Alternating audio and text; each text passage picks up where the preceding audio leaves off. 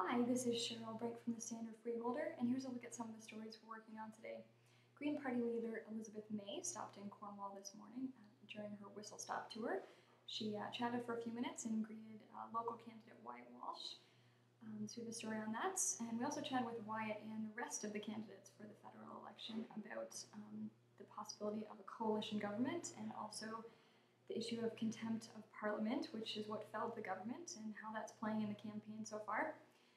Also in politics, we have a preview to the nomination for the Progressive Conservative candidate, which is happening tomorrow. We also have a story on election expenses from the last municipal election. We have a report on that, and we also have an update on the biopellet plant that's scheduled to be built in South Stormont. That township's council met with company officials this week. We also have a story on funding that was announced today on more than $400,000 for a pre-apprenticeship program at the Operating Engineers Training Institute of Ontario, which is in Morrisburg. In sports, we have a feature on Alex Juneau, who is an up-and-comer trampolinist. He's heading off to provincial and national competitions.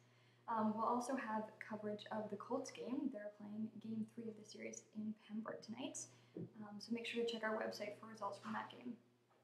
Also in tomorrow's paper, we have the regular columns Handyman Hints, Wordwise, and Coffee Break. So make sure to pick up a paper and also check our website. If you're looking for more coverage, we also have a Twitter page, a Facebook page, and a YouTube channel. So make sure to check that out. Thanks for watching, and we'll see you soon.